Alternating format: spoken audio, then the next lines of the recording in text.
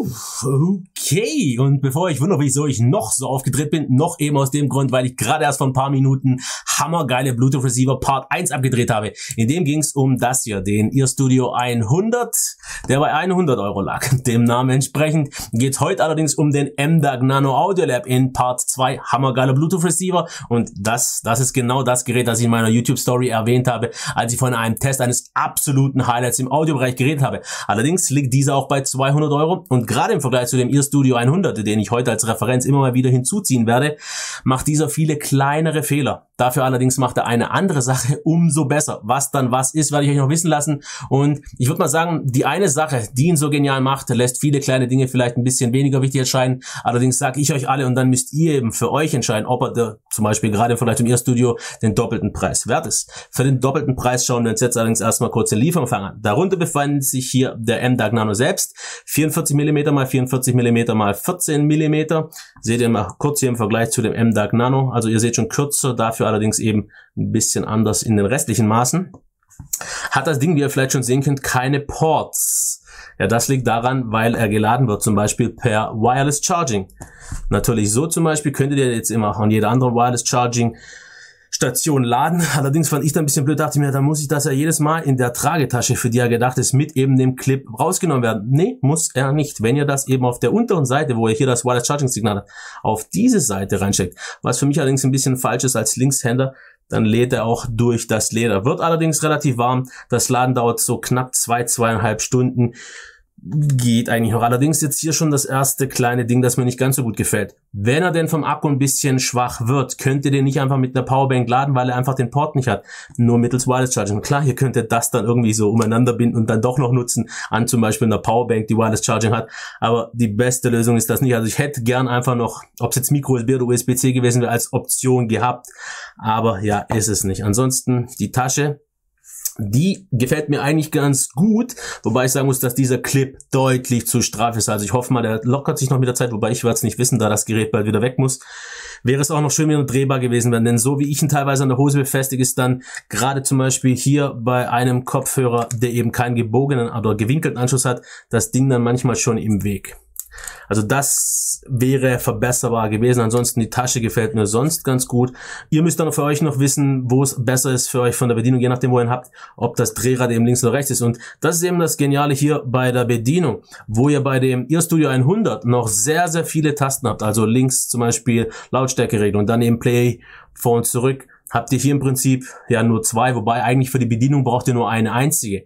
Das ist zwar einfacher, vielleicht auch praktischer, weil ihr eben gerade diese hier auch, muss man sagen, winzigen Tasten nicht suchen müsst, aber hier kommt schon mein zweites Problem ein bisschen ins Spiel. Das wäre, dass das Drehrad, so geil es von der Funktion zwar ist, allerdings eben auch ein bisschen zu leichtgängig ist. Also ab und zu mal, wenn ich jetzt eben Play und Pause, also mit einem Druck drücke, dann verstelle ich auch ab und zu mal die Lautstärke, oder wenn ich es irgendwo vielleicht in der Hose habe oder irgendwo drankomme, je nachdem am Gürtel, dann ist das vielleicht ein bisschen suboptimal. Also nächstes Mal vielleicht bitte ein bisschen mit mehr Widerstand. Ansonsten hat man eine schöne Rasterung und die Steuerung funktioniert eben so: Play und Pause einmal, doppelter Druck ist für Lied vor, dreifacher Druck zurück und ein langer Druck wäre dann für den Assistenten. Habt ihr dann hier noch eine LED.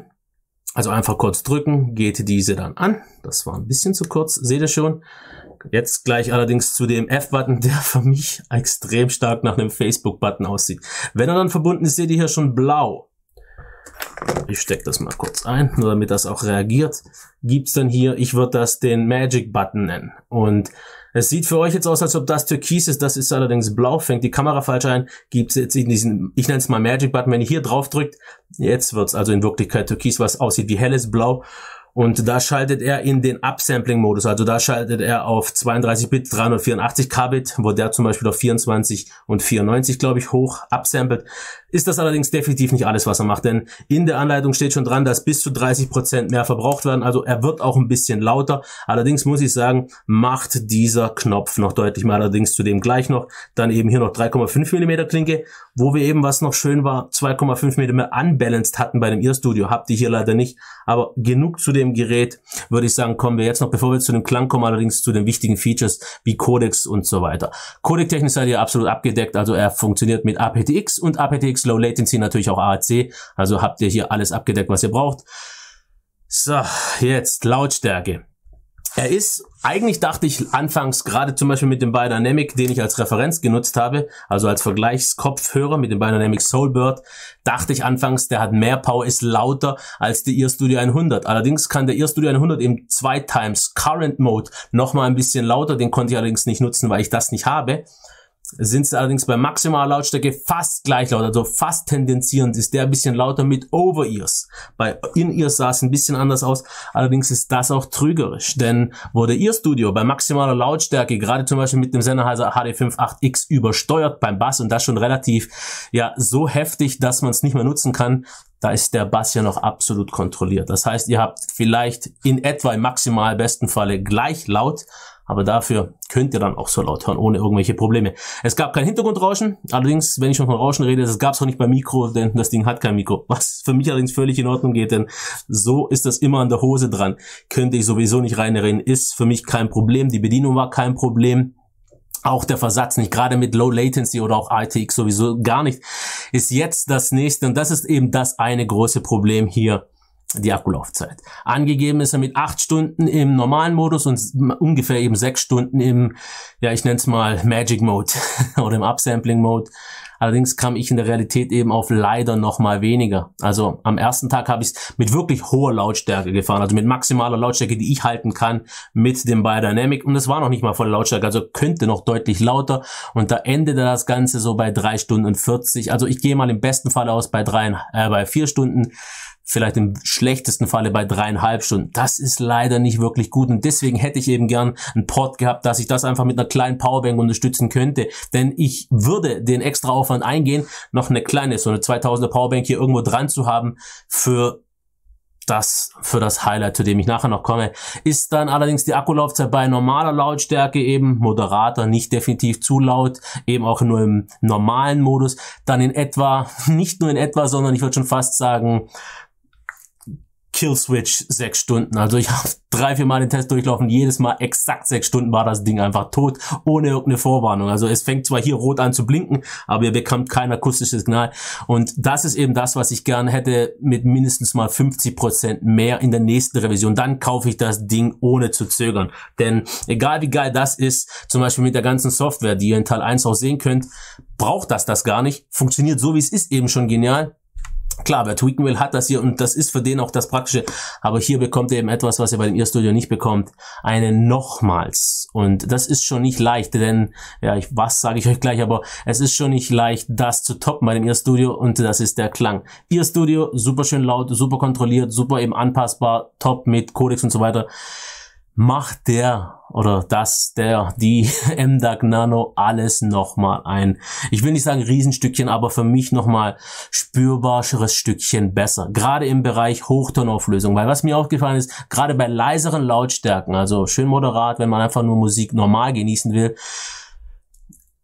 hat der M-DAC Nano einfach deutlich mehr hergegeben. Also ich musste teilweise, um das gleiche Feeling zu bekommen, bei dem Earstudio ein bisschen lauter hören, dann hat es allerdings so übertönt, also der Klang hier klarer, hat definitiv nochmal ein gutes, deutliches Stückchen mehr an Hochtonauflösung. Wie schon gesagt, da der zwar nicht direkt mehr Power hat, aber die kontrollierter, hat der auch absolut kein Problem im Bassbereich zu überzeugen, denn hier hat er, muss ich einfach sagen, nochmal ein bisschen kontrollierteren Bass. Er ist jetzt sehr schon tief sowieso. Allerdings von der Abstimmung sind sie extrem ähnlich. Also beide würde ich schon sagen neutral, nicht gesoundet oder so weiter. Haben die nichts, was dem Sound irgendwie noch was verleiht, aber klingen absolut überzeugend. Aber sobald man hier eben nochmal diesen Magic Mode eben aktiviert, den Upsampling Mode, dann öffnet sich einfach nochmal alles. Dann wird eben der Bass nochmal ein kleines bisschen präziser, die Bühne ein ganz kleines weiter, ein bisschen Stückchen offener und die Höhen nochmal, also brillanter, nochmal markanter. Allerdings nicht jetzt so, dass das irgendwie wie ein Sounding Mode klingt, also dass da irgendwas vergleicht. Es wird einfach nur so ein Filter abgenommen. Nicht, dass da ein Filter drauf wäre, aber so kann ich das noch am ehesten vorstellen, als ob man eben, so habe ich es damals bei dem Einmal gesagt, vielleicht dann eben ein bisschen Zucker draufstreut, was die Sache nochmal süßer macht. Der Klang wird einfach nochmal. Und das ist eben das, was eben der Earstudio nicht hat. Energievoller. Das Ding strotzt vor, und anders kann ich das nicht benennen bei der Musik, vor Energie.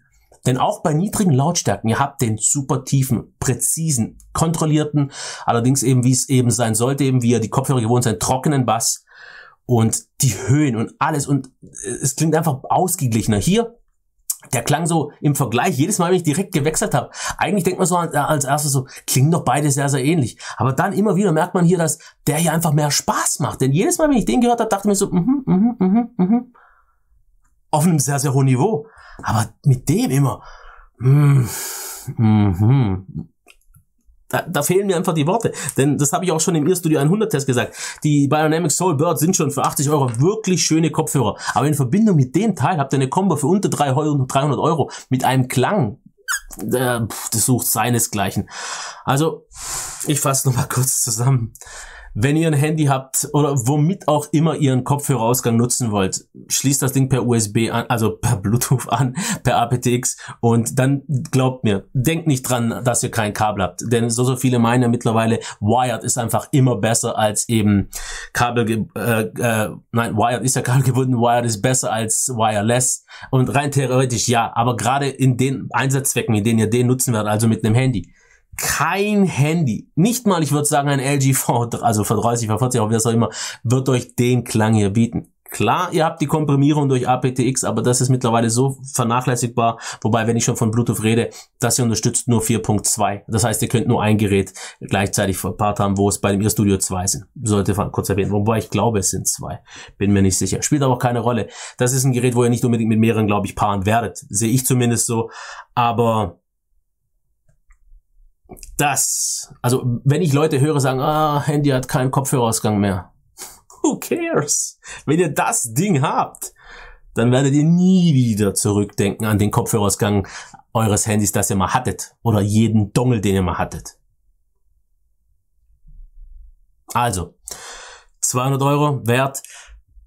Problem ist eigentlich am Ende des Tages wirklich nur die Akkulaufzeit. Hätte ich hier 50% mehr, wäre das mehr als ausreichend. Hätte ich 100% mehr, also das, was im Prinzip der Earstudio hinbekommt, dann gäbe es da gar nichts zu regeln. Dann würde ich sagen 200 €, also doppelter Preis im Vergleich zu Earstudio, sowas von wert. Da gehe ich die ganzen kleineren Dinge gerne ein. So wie es momentan ist, da ich den Earstudio habe, werde ich nicht upgraden, denn der hat hier eben, also feature-technisch hat er mehr zu bieten wie der. Klanglich würde ich mal sagen, so alles am Ende des Tages bei den Lautstärken, wo er eben verzerrt, höre ich meistens nicht mitten im In-Ear. Deswegen sage ich mal so, ja, so 85-90% des Klangs hat er. Bei In-Ears dann eben, bei Over-Ears dann eben nochmal ein größerer Unterschied.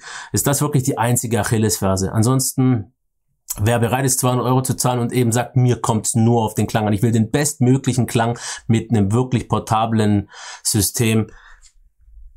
Nee, also dann wüsste ich nicht. Also preis-leistungstechnisch und alles in allem gesehen ist der Earstudio 100 definitiv die erste Wahl. Aber wenn ihr sagt, das ist eben das für mich, was ich gemeint habe. Ich hatte hier beide und so geil ich den Earstudio 100 finde, umso geiler ist der, wenn es einfach um den Klang kommt. Wie schon gesagt, niedrigere Lautstärken hat einfach so viel mehr Spaß gemacht. Höhere Lautstärken dann eben noch mal mehr zu begeistern gewusst. Das ist das Highlight. Das ist ein Highlight. Allerdings mit der Akkulaufzeit als, ja, heftigen Lowlight. Aber ja, lasst mich in den Kommentaren am besten mal wissen, was ihr davon haltet, was ich euch erzählt habe, weil ich glaube, die meisten von euch haben den noch nie getestet. Ich habe davor auch noch nie wirklich davon gehört. Allerdings haben sehr, sehr viele Leute von dem gehört. Interessiert der euch im Bereich? Also was meint ihr? Welche reizt euch mehr? Ich denke mal, Earstudio 100, aber glaubt mir, ihr habt den nicht gehört, deswegen könnt ihr euch nicht ganz vorstellen, was ihr hier geboten bekommt. Ich habe ja den Feuerwerk an Features und Klang genannt, das ist einfach nur 4th of July Feuerwerk, würde ich mal sagen. Und New York, alles mögliche Feuerwerk. Okay, ich bin total durcheinander, ich weiß nicht mehr, was ich sonst sagen soll, aber ich denke mal, ich habe euch vermittelt, dass das, was ich euch vermitteln wollte, dass das Ding einfach mega geil klingt. Aber eben leider ein paar kleinere Flaws hat. Ja, bis zum nächsten Mal. Ciao.